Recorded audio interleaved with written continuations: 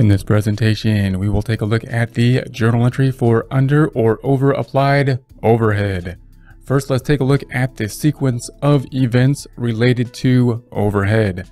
Support accounting instruction by clicking the link below, giving you a free month membership to all of the content on our website, broken out by category, further broken out by course. Each course then organized in a logical, reasonable fashion, making it much more easy to find what you need than can be done on a YouTube page. We also include added resources such as Excel practice problems, PDF files, and more, like QuickBooks backup files when applicable. So once again, click the link below for a free month membership to our website and all the content on it.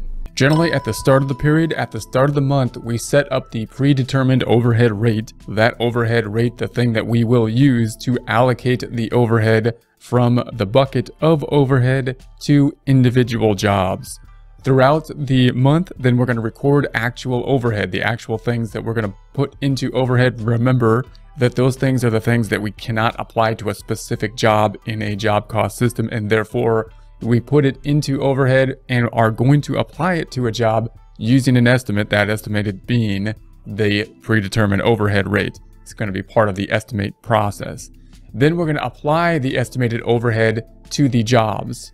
Now note that here we have these two items are happening. One, we have the recorded overhead, the actual overhead, and then we have the applied overhead. And of course, because the recorded overhead or the applied overhead is an estimate, it's not going to match the recorded overhead. So we're going to have then this problem of over or under applied overhead. And it could be either one. We might have over applied or under applied. Whatever is the case, we're going to have to then deal with that over or under applied overhead by the end of the time period, so that next month we basically start with zero. So there's three things that can happen with an estimate. One is, we could be under applied, we can be over applied, or we can be right on. Our estimate could be perfect. That's not going to happen in real life. So we're almost always going to be under or over applied, and we'll have to compensate for that in some way. In our problem here, we see that overhead was under applied by the 380. We have the 380. Now we need to know the terminology, and we also need to know what to do with this 380. And they're often two different things, because obviously what are we going to do with this 380 at the end of the time period? We're going to make it zero, whatever it is, whether it be a debit or a credit. We're going to make it to go to zero because we need to start this process over in the next month. So although this factory overhead is kind of like a permanent account, it's kind of like part of inventory, it's acting like a temporary account, not because it's closing out to retained earnings, but because we're going to close it out to basically cost of goods sold. We're going to force it to go back to zero so that we're going to start all over in the next time period. And the reason so that means that this number here, the 380, whether it be a debit or a credit, from a journal entry standpoint, we're going to do whatever we need to do to make it go to zero. So this is a debit, so we're going to credit it 380. If it were a credit, we would debit it by 380. So from a practical standpoint, that's all we need to do. We need to see what's there, and we need to do whatever we need to do to make it go down to zero at the end of the time period. From a book problem perspective, and just from a communication perspective and knowing what's going on, we need to understand the terms under or over applied. If we look at what actually happened in factory overhead, we're going to say, okay, this is the stuff, all the debits that happened. That's the stuff that's going into factory overhead.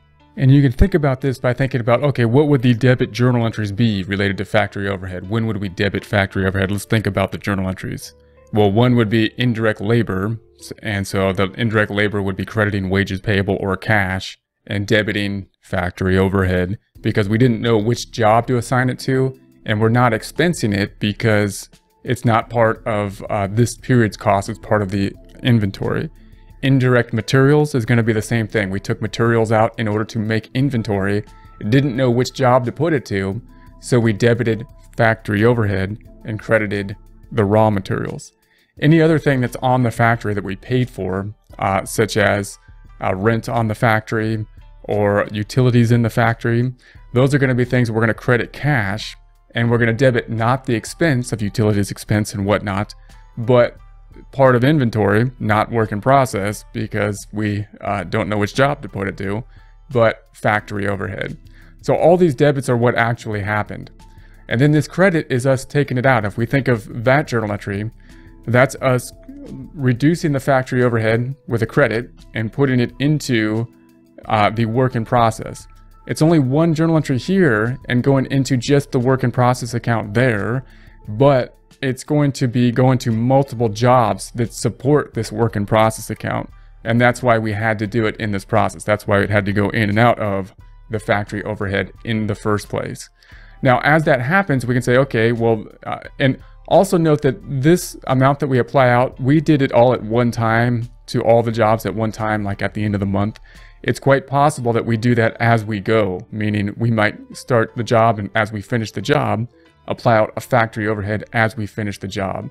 So we may have credits in here as we go. It's not always the case, in other words, that we will incur all the factory overhead and then apply it out at the end of the time period.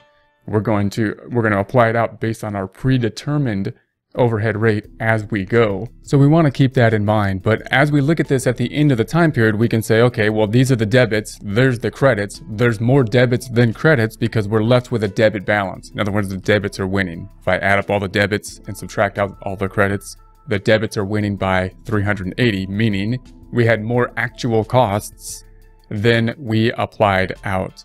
And that would mean that from our terminology standpoint, that's going to be under-applied. So we have under-applied because we had more costs than we applied out. We applied out less than or under what the actual was. Now that leaves us with a debit balance, which kind of makes sense for us because it's always a debit balance. You would think factory overhead being kind of like an inventory account would always be a debit balance. But it could have been over-applied.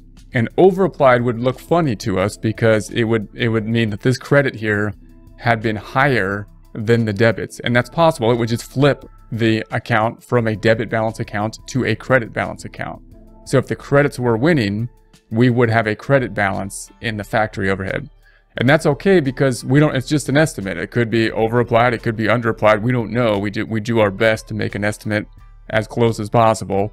And it's possible to be under or over. Whatever the case may be, we need to do something with this 380. We need to make it go down. In this case, it's a debit. We're going to make it go down doing the opposite thing to it, which is a credit. Now, the other side we're going to put that to is like, where are we going to go with that, the other side? Because we don't know which job to put it to. That's the whole process. That's the whole problem of us putting into factory overhead in the first place. And we're going to use, as we can see here, the cost of goods sold number. And our rationale for that is basically going to be that eventually it's going to go to cost of goods sold. Because if we go through this process, we would hope it's going to go to factory overhead. It would, if everything was done perfectly, it would have then go into work in process. And then we're going to sell that, and then it's going to go into finished goods. And then we're going to sell this inventory and expense it in the form of cost of goods sold. So this 380, we don't know where it really should be. Should it still be in work in process? Should it still be in finished goods? Or should it be in cost of goods sold? It could be in either one of those if we had done things perfectly, if we knew exactly where to post everything out. Why then would we choose cost of goods sold?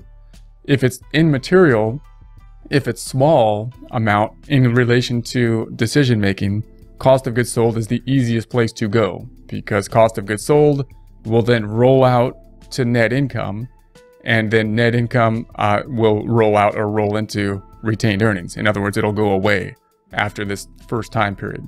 So that's the easiest thing to do. If we want to make this 0 and not have to worry about this number, then we can put it to a income statement account, the most logical one being cost of goods sold because it's related to inventory, which will then roll out to retained earnings at the end of the time period, and we won't have to worry about it. We'll start all over. So again, the question here often is, well, what happens to net income? You're distorting net income possibly by this 380 because maybe it shouldn't be in cost of goods sold. Maybe it still should be in work in process or finished goods. And that could be the case, but usually and hopefully it's immaterial to decision making and it won't affect people's decision making process, and therefore it's okay, it's justifiable to do the easy thing and write it off to cost of goods sold, given the fact that it is an estimate. Now, if it is material, then we would want to go back through. If it's going to affect decision making, if this is a big number in relation to the other numbers that would affect what we think about the financial statements, then we'd want to go through and say, okay, we should go back and try to figure out which job it should be applied to. Is it still in work in process finished goods, or have those jobs been sold, and try to allocate in some fashion to the jobs and properly allocate it out as best we can. Again, there's no perfect way because it's an estimate. This bucket is just an estimated number. So we can try to do a reallocation and figure out where it should go if we think the number would be material. If not, we'll do the easy thing here and just record it to cost of goods sold. So that's what we do here. Now, note also that if this number happened to be a credit, then we would just do the opposite of this journal entry. Meaning we would, if this was a credit here, we'd have to do the opposite thing to make it go down. We would debit it, and then we would credit cost of goods sold. And that might seem a little funny because you might say, why would we ever credit cost of goods sold? And because it's an expense account, it should only go up in the debit direction. And again, it's not about cost of goods sold. It's really about just getting this number to zero. We already know this number's wrong. It's only wrong because it's an estimate. If it's close enough, then that estimate is close enough. And all we're trying to do is make this zero. And we're kind of abandoning the normal rule to cost of goods sold, which is that it typically only goes up in the debit direction. In this case, we'll make it go down just to clear out this account here. And because it's low, it's a low amount. So that's kind of our exception to the rule that I have said a few times, that expenses typically only go up. So there's a few exceptions to the rule. This would be kind of an exception to that rule if this amount happened to be a credit at the end of the year, meaning we had over applied factory overhead. We would do the same journal entry, but of course the reverse of it. To make factory overhead go down, we would have to debit it. And then the other side would have to go to cost of goods sold. We're not going to change the account it's going to go to. And it would look funny because we would be crediting cost of goods sold. But again, that's okay because it's just an estimate. Okay, so if we do that, then our journal entry is going to be a debit to cost of goods sold, going from 0 up by 380 to 380. And that's going to be this posting. We're posting to the general ledger. Then we're going to post the factory overhead. It's going to go from 380 down in the credit direction, in this case, to 0. So if we look at our accounts over here, we've got the factory overhead at 0. That's the point. And then we have the 380 here, which brought net income down. Now, in our problem here, we haven't recorded the sales for the month yet. So the sales are going to be recorded in the next process. We wanted to keep the factory overhead journal entries kind of in the same place so you can see them side by side what happens. So remember that this really happens at the end of the time period. Generally at the end of the month, we would clear out the factory overhead. And that's going to be after, typically, hopefully, we're going to have sales happening throughout the month. What we're going to record now is the next process that's within the flow of inventory, which is to move the work in process in the next presentations to the finished goods. And then some of those jobs will be sold, recording sales and the cost of goods related to those jobs.